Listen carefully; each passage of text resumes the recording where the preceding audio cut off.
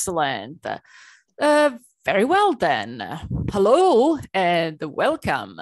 It's an absolutely great pleasure for me to be back in Edinburgh, where I haven't been physically in, well, at this point, about 3 years. But no, well, not even that, 2 years and a half, let's say. But at least, virtually, I'm still there, and that's exciting.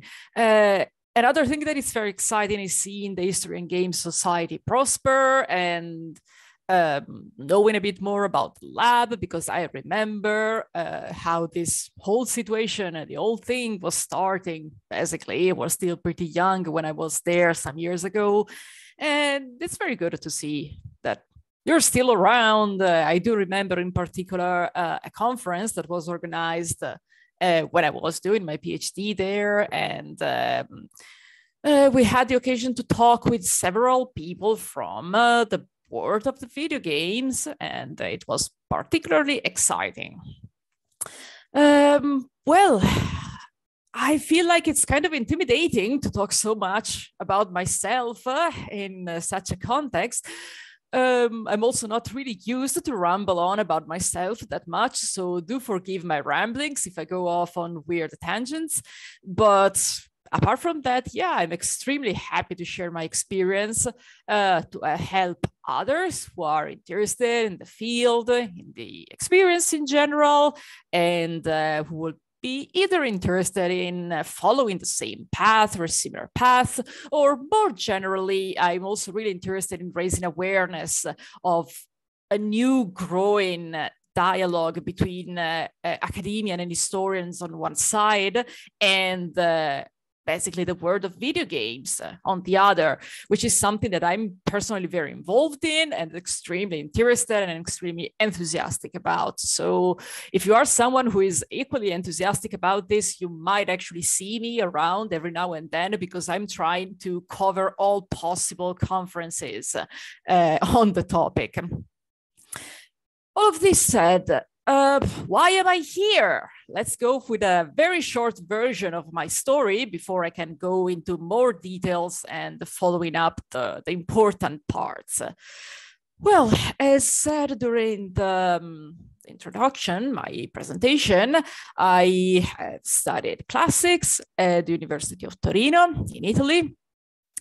From there, I moved over to the University of Edinburgh, where I got my PhD some years ago.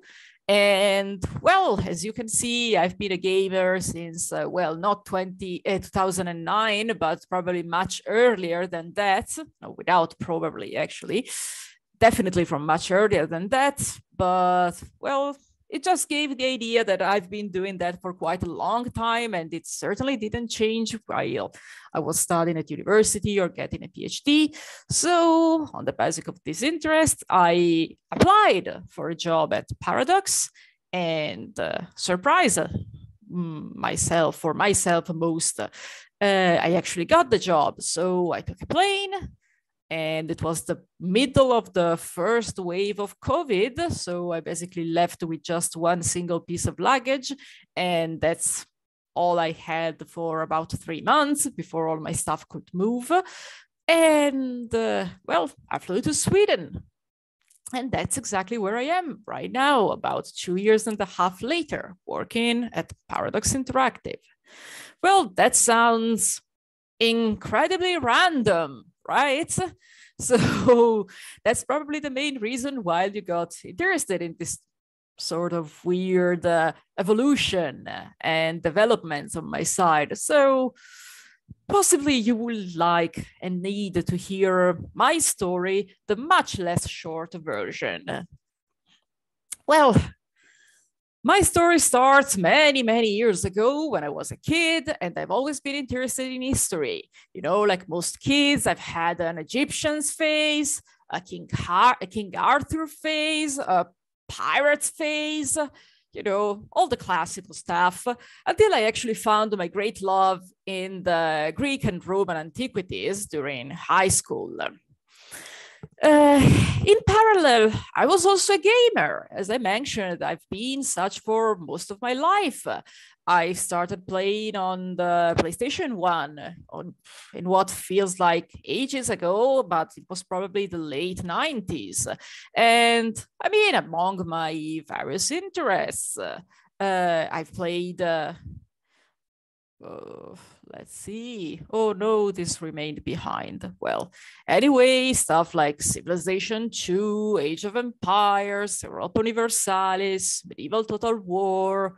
So a lot of historical stuff, as you can imagine, historical games, for which I particularly like the thrill of reliving and rewriting history, which I think it's something that most people in this room will understand and share. And it's also something that it's one of the main and common things that most of our players have, a more or less superficial or more or less deep, in some cases, interest in historical immersion and the freedom and the power that you get from being able to live and rewrite history. At the same time, I was also a big reader. And what I found in games was that, especially certain games that were particularly focused on narration, on stories, on characters, well, what I found was that they sort of felt like stories, the same stories that I would read about in books, but not something that you could just read from the outside, but something that at this point you could live yourself and see from the inside, you know, by being the hero of the story, the true protagonist. And therefore, I loved mostly RPGs. So, you know, the kind of games where you have a strong story and a strong character component and stuff that you can see here, Final Fantasy VIII, Neverwinter Nights, Divine Divinity, all names that, I mean, if you are pretty interested in games, you might recognize like, ooh, ancient, but well, that was my childhood again. So I went through all my high school and stuff back then. And I finished high school. And at that point, what was I supposed to do with myself? I faintly considered studying informatics at some point. But, you know, that's something that you need physics. The horror. I've never been one much for mathematics. I've never understood a thing of what I was doing while studying physics. And I really didn't want to be studying, you know, how you actually make a computer. I just wanted to study how to make games. But back in the days, or at least in Italy, there weren't game designing courses or anything in the similar field. So I just went on doing what I loved the most. Apart from that, I decided to study classics. At Torino, my city, I took an undergraduate and then I continued with a master. And I was really passionate about it. But at that point in time, well, it still is actually, so it's not much of a point to say back then. But generally speaking, the Italian market, the job market is an absolute mess. And with a master degree in classics, you couldn't really do much unless you wanted to go into teaching. So everyone told me, go into academia, keep studying, you're really good at it, do research, you're gonna love it. And so I did and came to Edinburgh. I took my time, did my PhD, and all in all, it took longer than it should have. Things changed during these years. Academia was not what I expected or dreamed of. It was, from my point of view, an extremely competitive and harsh place. And it didn't offer any sort of job security that I found myself wanting, because at that point, I wasn't getting any younger. I was in my early 30s and sort of not being that sold anymore on keep moving around from city to city with the pressure of producing a lot of articles all the time, with the continuous uncertainty of not knowing where you're going to be for the next contract. That's going to be in 6 months or a year, more often than not. So at that point, I was completely lost. I asked myself, so now what? How do you leave such a long track, a one-way track, as it has been for the past 10 years for me, inside of which I hadn't had any other experience in the job market, basically outside of academia or anything concerning classics? And what was there, basically? I found myself really not knowing anymore how the normal world function outside of academia. How does it even exist anymore? So I started looking around and searching and, well, not really knowing what to do with myself from many points of view. Edinburgh was the University of Edinburgh was very active in offering support and job fairs. For example, I've been to, I don't even know how many, but definitely several. And I tried applying to certain jobs that were sponsored during these job fairs, but nothing ever felt right.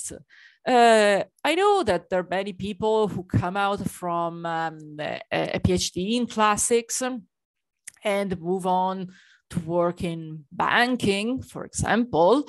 And I personally know several people I studied with that did that, but it never felt right for me. It was always something that didn't fit me, if you want to say, and I wasn't a good fit for it either. So, well, I am gonna be very poetic at this point, but what was I supposed to do? The answer has always been inside of me all the time, as they say. So I asked myself, what am I still very passionate about? Well, throughout most of my PhD, what did I do? I was playing video games, as usual. Yeah, mostly going mad at games crashing on me, because that happens too, but mostly, having fun with them, playing regularly. In particular, Crusader Kings II had been a great companion to me throughout my PhD.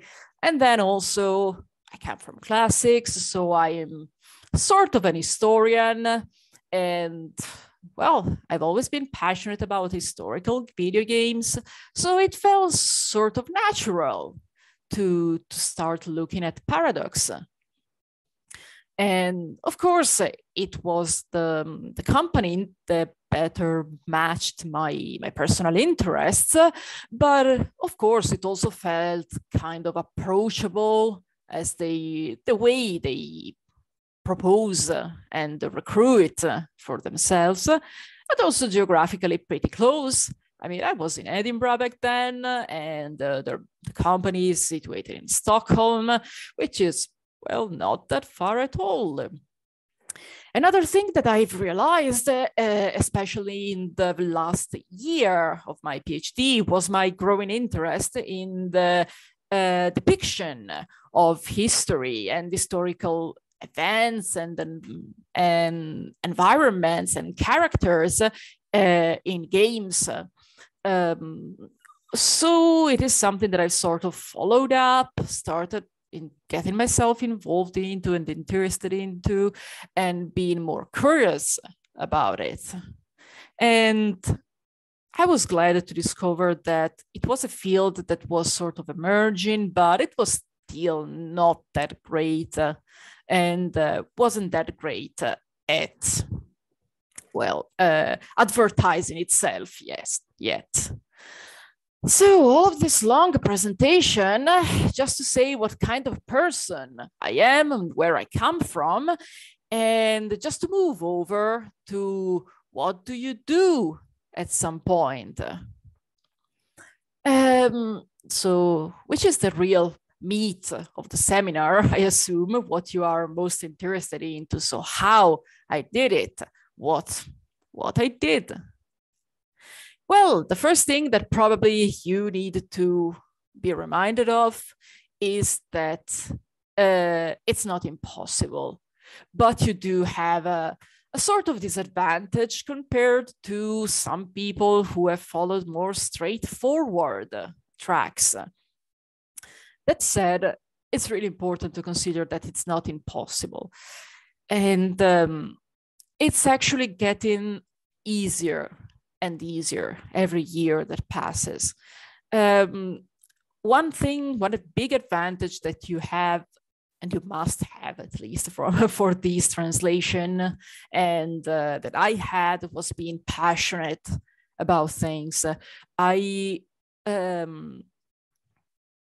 As I was saying, I came from a disadvantage, as in I didn't have a coding background when I applied. It's not like I had ever worked in the video game industry. I had never been even a modder, which is something that I don't know how familiar people usually are with, but well, basically modding means modifying. So it is something that it is possible to do, and many fans do. They create mods, so modifications of the code and the script of a game in order to create something new. So add new items, new events, new stories, basically, to games. I'd never done that either, but I was very passionate about gaming, about games. I was very passionate about history, and in particular, the games that were developed by Paradox. I had played them a lot. And as I was mentioning before, I had a lot of interest from in the historical representation in video games. And I wanted to try basically something new. I was ready to do something more, to learn. And this is something that you should take into consideration at all times.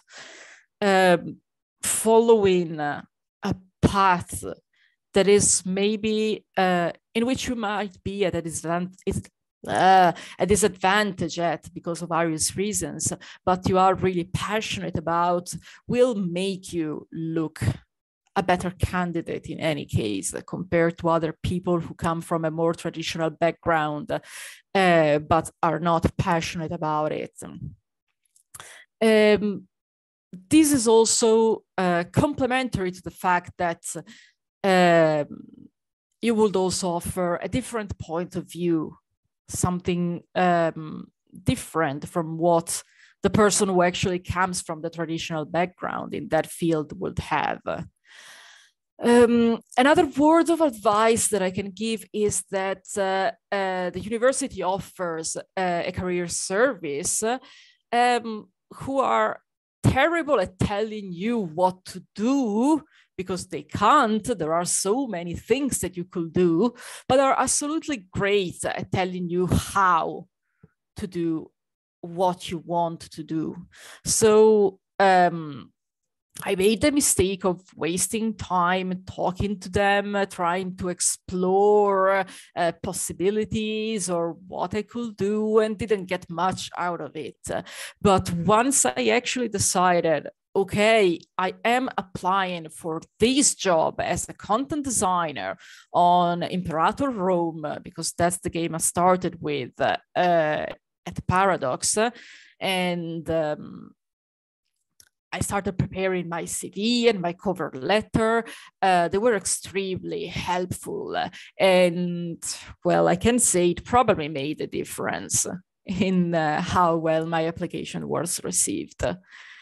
Another thing that I wish someone had told me before, or at least that I had believed when someone told me about it before, is to don't take for granted your skills, because academia is a self-references bubble in which all people are coming from a similar background, are required to do the same thing and develop the same skills, someone to a higher degree, someone to a lesser degree, but in any case, you are flexible and you have skills that are incredibly required, and that I'm sort of spoilering here but with this new slide, but I will come back to in more detail in a moment. So they are highly valuable, and so that's another thing that the career service, for example, can help a lot and help me a lot in seeing what kind of skills I had developed during my academic years and how's the better way to promote them, to let people know that I have them and they are cool and I'm a valuable addition. Another thing to consider is that, again, you have been learning a lot, you are flexible, you are changing role completely. So you are the kind of person who likes to try different stuff, likes the challenges, likes the changes.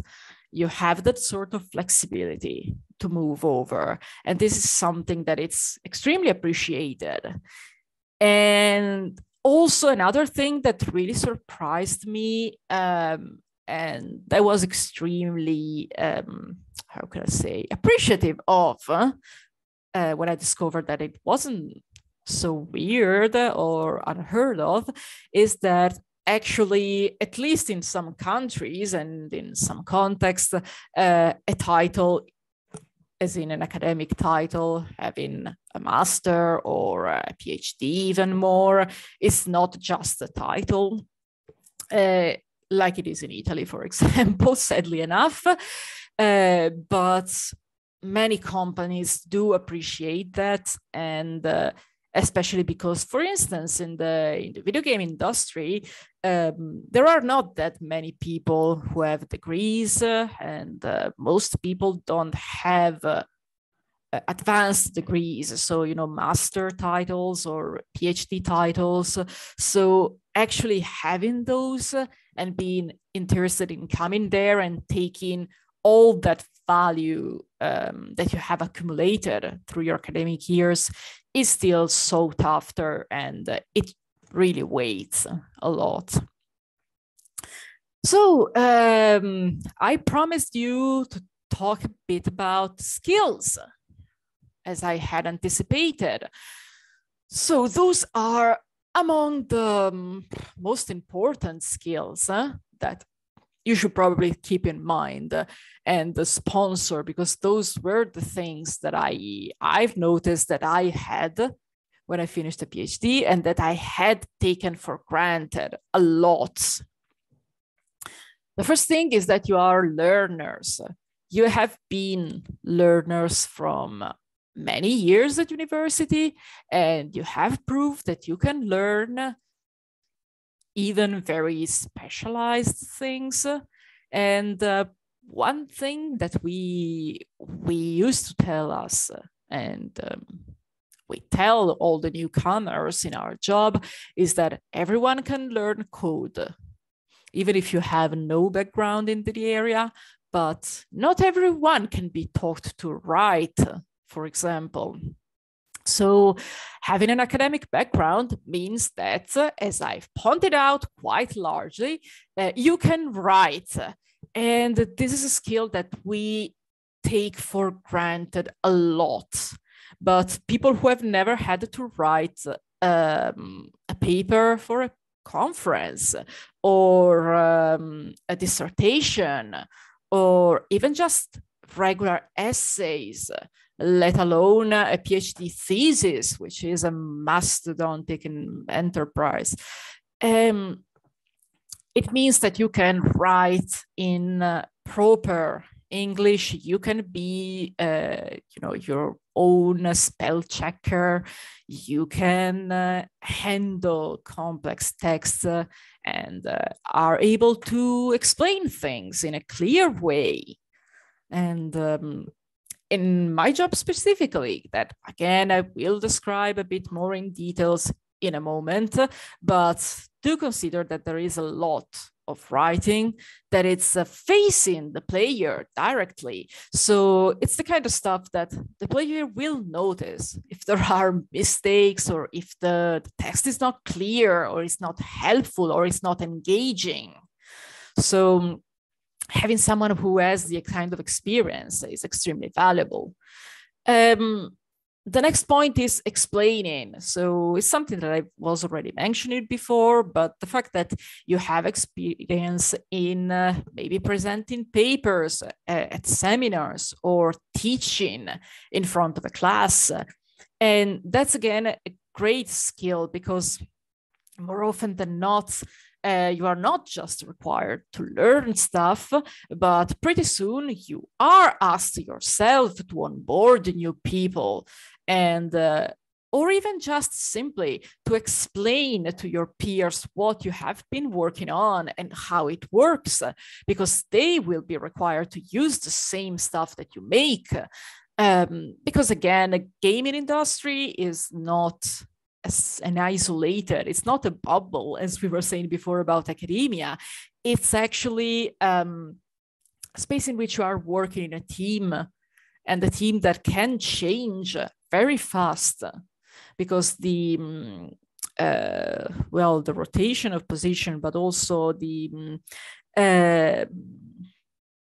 amount of time that a person actually spends inside of a company and in a certain role might be very low. So being able to transfer this knowledge is also something extremely valuable. Then again, you know how to organize yourself. You know how to organize large amounts of knowledge. You know how to organize your time.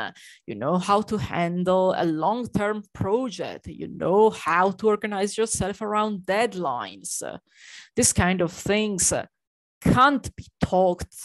They are skills that you develop through experience, to time, to trial and errors. So it is good that you have gone through these already. You have developed these skills.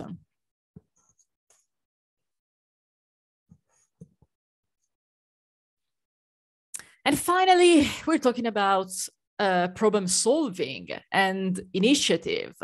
The fact that a lot of work in academia, especially in the classics, in history, in this more traditional fields, if you want to call them like that, is the fact that most of the time you are working on your own.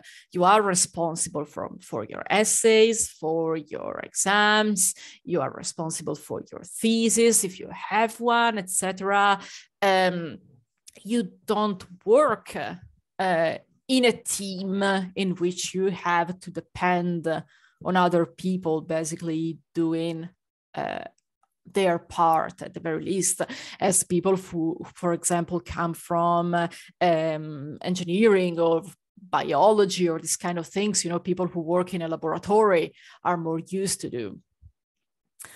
You, on the other hand, are used to working alone and making the decision, making the calls, and solving your problems, and so on. So once I actually learned about my skills and what was valuable about them, I was able to write a more effective CV and a cover letter that were specifically targeted to the skills and the requirements that the job position had, which is something that, at first sight, I would say, yeah, I don't know how to prove that I have any of these skills. Do I even have them? And well, turns out, yes, I did.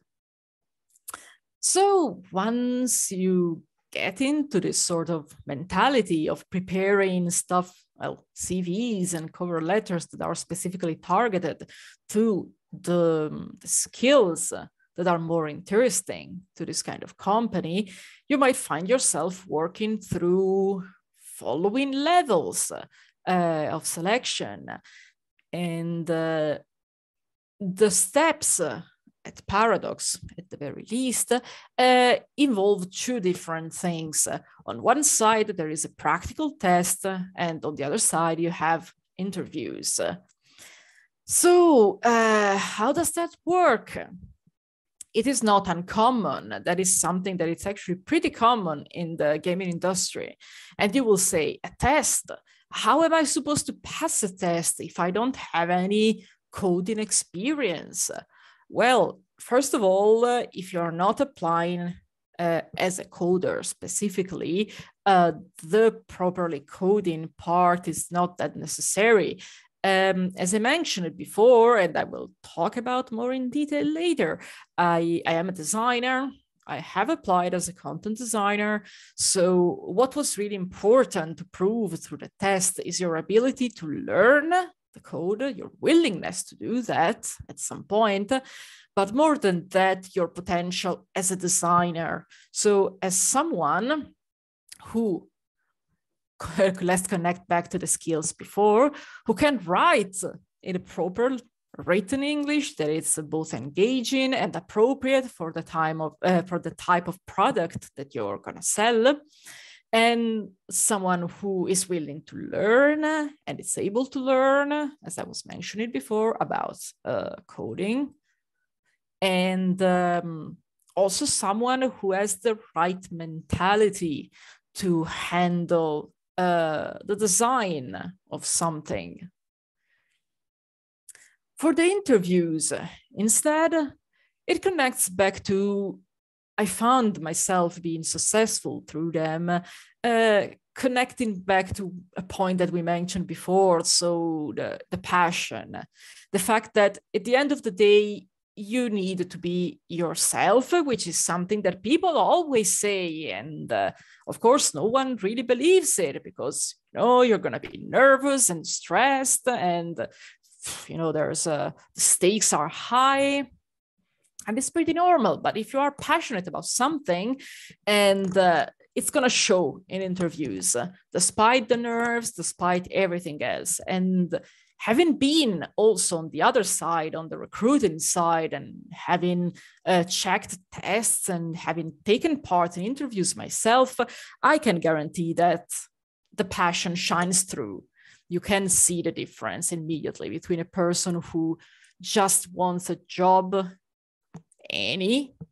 and someone who actually wants that job.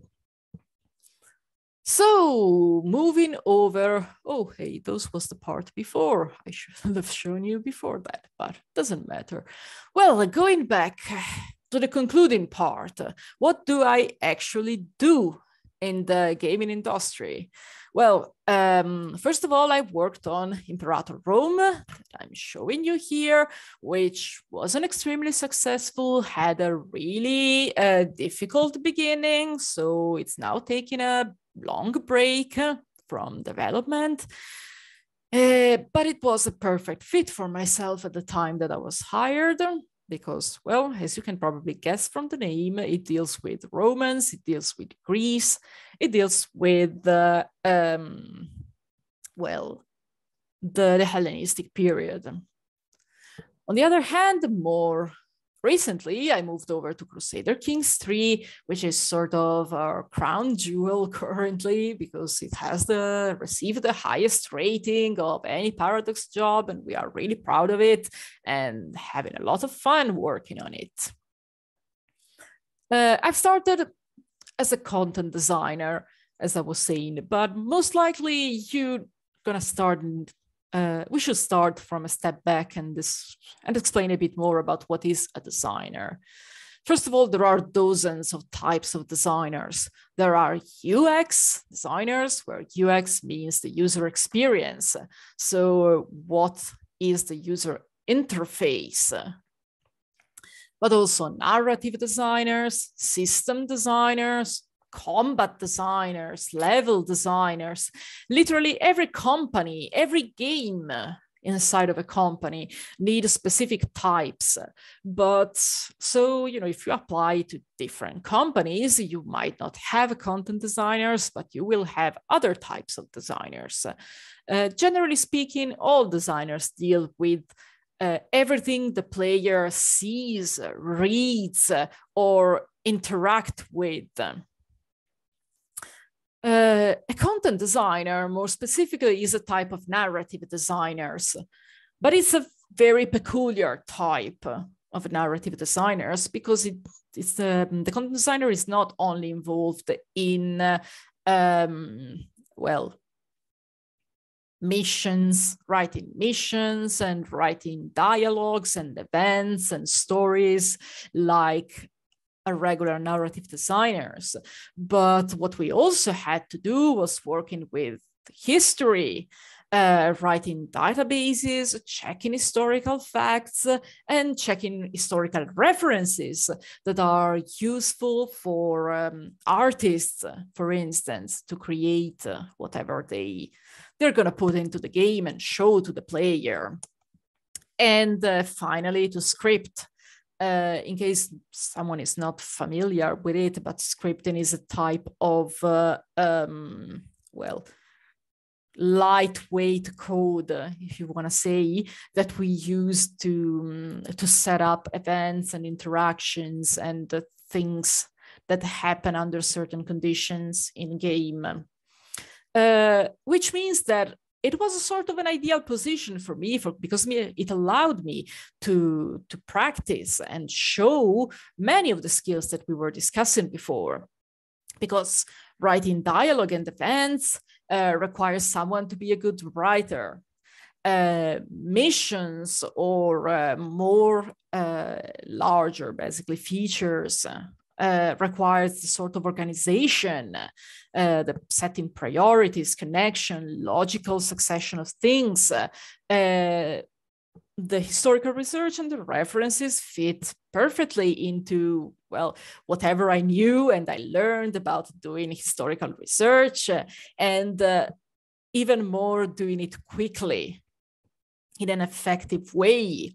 And finally, scripting was the ideal background to learn how to, to show how good of a learner I was, how quickly I could master something that was sort of different from everything that I learned before, but also at the same time, how quickly I could become proficient at teaching that same thing. More recently, my job description has changed to game designer, which is a content designer plus. So it also involves another set of responsibilities that require a bit more of a large-scale vision, because you're also designing, quite obviously, systems and features, not just the single events or happening, and also balancing this kind of things. So making sure that the game is fun because no part and no feature is too hard or is too easy, or it's just not fun. And also dealing with some levels of setup of the AI, so the artificial intelligence that plays, everything that is not the player inside of the game. Again, all of those things requires the same skill as before, but pushed up to another level, to a more advanced level, more of a large scale ability to write, for example, effective design documents in which you explain how a system or a feature will look, will play, will feel, and also step by step what the rest of the team, so the coders and the content designers, the artists, the user interface artists and designers will need to do and to prepare for the whole feature to come together. So to sum it all up, I'm not saying that you should all come to Paradox because it's the best place in the world, and not even that you all should drop out of academia because, I mean, the video game industry is so much better than everything else. Entering the market is difficult. In any case, I found that Paradox Interactive was a pretty easier, more approachable place to enter, but it's definitely not impossible to get into other fields of the market. So what is really important is that you do have a lot of skills, you as historians or classicists or any academic discipline in this field, you do have skills that are highly sought after, and real passion and real interest go a long way. And at the same time, having a different point of view and a different background, it's something that it can be extremely valuable. So all in all, I can just say, don't be afraid to try. And yep. With this, I think I can probably conclude my rambling and give you back the microphone if there are any questions. Thank you so much. That was amazing. Thank you, Claudia. That was an incredible talk. Thank you. As Claudia said, we're now going to open it up to our Q&A. Feel free to come forward with any questions you have. You can, excuse me. You can type it in chat if you don't want to turn on your microphone, but you are obviously welcome to turn on your microphone and just speak it. Raising the hand function might be good if there's a lot of people trying to go at once. I know that just to kind of start us off, I can ask, the one thing on my mind is, in terms of applying those skills you talked about, I really liked how you brought light to like what are the skills that you have from academia that are applicable, because that's something that I know a lot of people sometimes feel concerned about, is what am I studying with academia and how can I apply this? What do you think would be some first steps that somebody can take, where maybe if they only know academia, how they can start practicing using those skills in a context that's more suited to game design? Whether that be, I don't know, maybe a student project, some sort of endeavor like that. Well, one thing to consider is that, I mean, you are already using those skills. I think that probably the most difficult transition is not actually to apply them to a different settings, but it's understanding them. So understanding that you have those skills and what they are, and how you will be able to sell them, if you want to say, you know, to make other people really see that you have them and you know what to do. Because from, I don't know, from my personal experience, it was a pretty fluid transition into those. Once, you know, I had a clear idea, okay, I know that I can do this stuff. I could see it myself, you know. I mentioned it doing the test when I applied for the job. And it took me a week to prepare it, in which I spent most of my time studying scripting guides and the guidelines. And at the end of the day, it wasn't perfect because also the guides weren't that in depth, and it was just a week. But at the same time, I knew that I noticed myself that, you know, I could actually gain a basic level proficiency into that just by studying it, because I knew how to systematically study something, organize it, take notes, and, you know, apply it while doing it step by step, and organizing and planning an idea, etc. So I think that gaining the concept, you know, the self-awareness, basically, is the most difficult thing. All right, thank you. Yeah, that was an amazing answer. I think I want to pass it to Marcella with your hand up, and then we'll go into the two that we have in the chat. Thank you, Nikki. Thank you so much, Claudia, for your talk. It was really, really interesting. I was wondering if you have any experience or knowledge at all in terms of like historical consultancy for the game industry. The reason why I'm asking this is because Assassin's Creed has always been my favorite franchise of all time. And even before I joined undergraduation, I am a historian. I had this dream of like, I want to work for Ubisoft and I want to be a historical consultant, but I don't know how that works. So if you could talk a little bit about that, if you know, that would be great. Thank you. Yeah, that's a very good question. And it's something that I don't have personally direct experience in. I know that it's something that has been, I mean, it is used by some companies, but not as much as they could and should in most cases. But it's getting better. So it is pretty much a developing field. One thing that I noticed is that at least so far, because again, as I was saying, it's pretty much of a developing sector. But what I've noticed so far is that usually you don't have regular contracts as an historical consultant, but you have temporary consultancy, exactly. So usually you are sort of required to still have a job in academia. And basically that is what pays the bills more normally.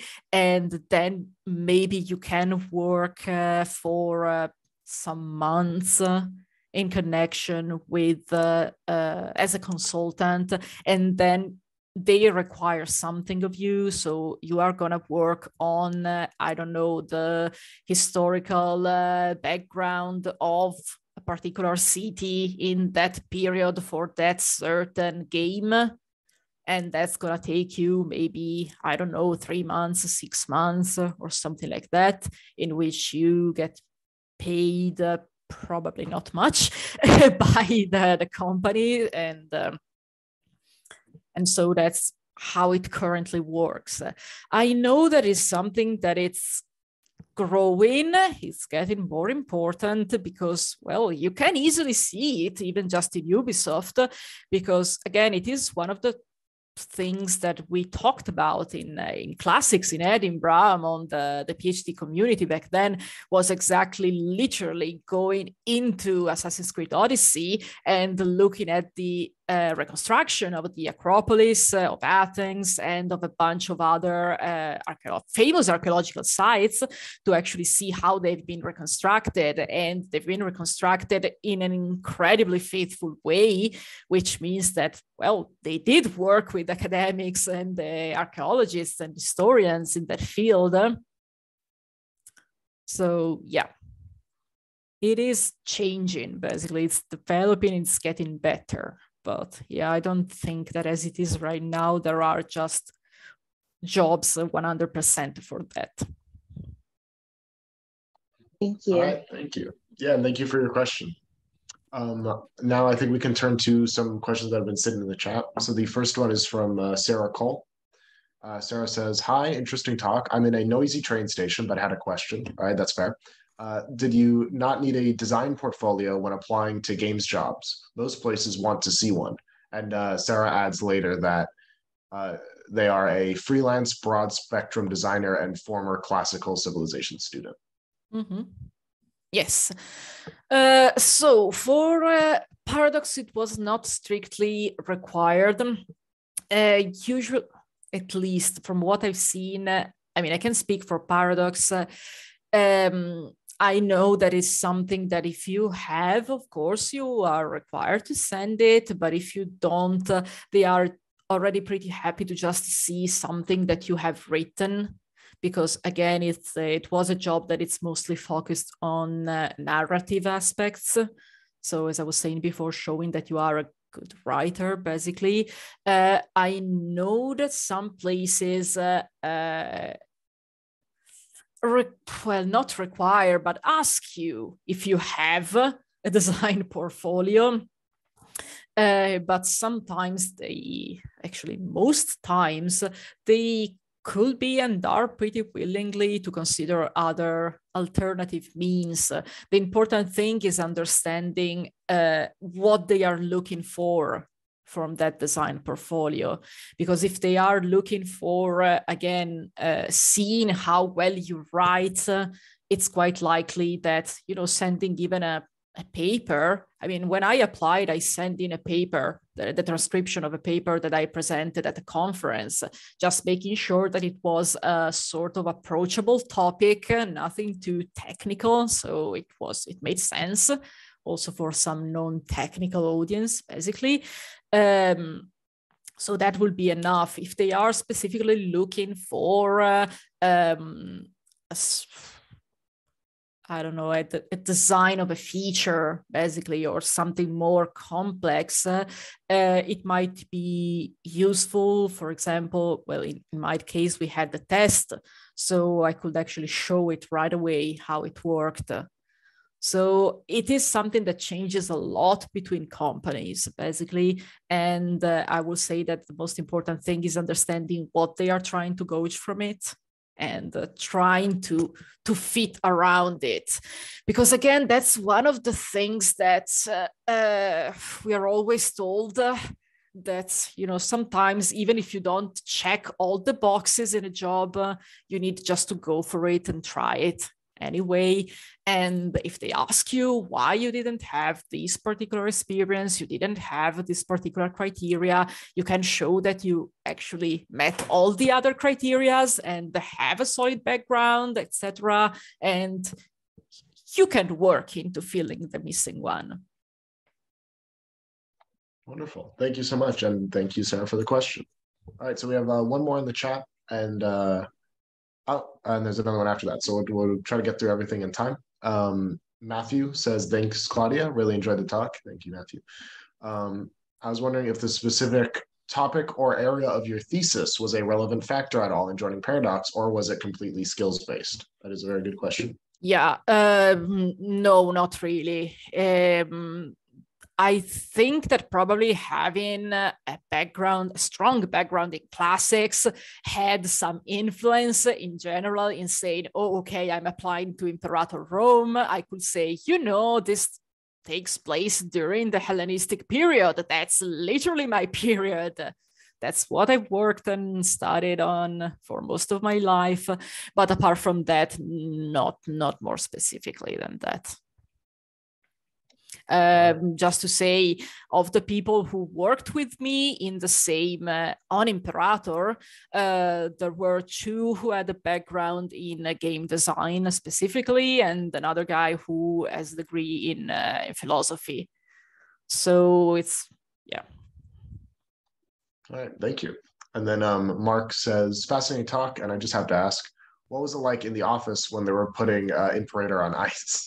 Was it already known? Was anyone surprised? So, I mean, a spicy one to end. Yeah. Well, on one side, there wasn't an office because we were still all completely working from home in that period because it was still full COVID.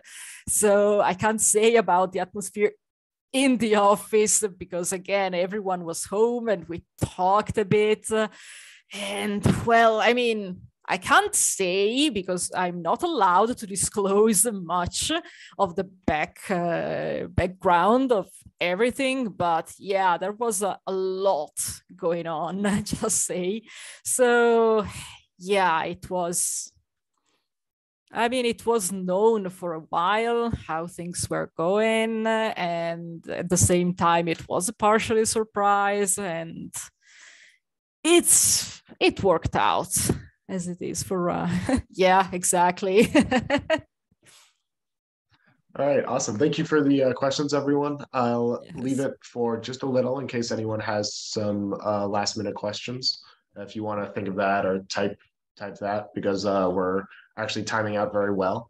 And I'll take this opportunity to, first of all, thank Claudia again. Thank you for the amazing speech, talk, presentation, whatever you want to call it. It was awesome. Yes. It was a lot of fun. a lot of really, really good information. And thank you everybody again for your questions, helping us go deeper into this. I think it's really cool to see somebody going from academics to working in a creative field at all. That's something I'm very excited about, especially games, obviously.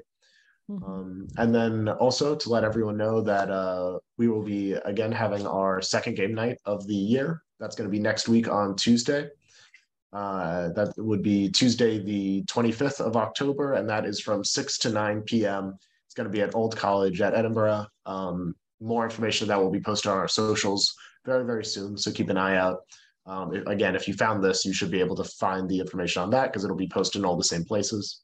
And even if you missed the first one, please feel free to show up, come in, hang out, talk more about games, play some games. And we have another seminar coming up in November. So look forward to information on that as well. Thank you. Thank you very much for having me. It's been an absolute pleasure. Yeah, thank you so much. And yeah, with that, we can wrap up. Looks like there's no more questions and everyone can be on your merry ways. Thank you all for attending. Have a nice I'm going to stick around a evening. little at the end, but yeah, thank you so much. Bye-bye.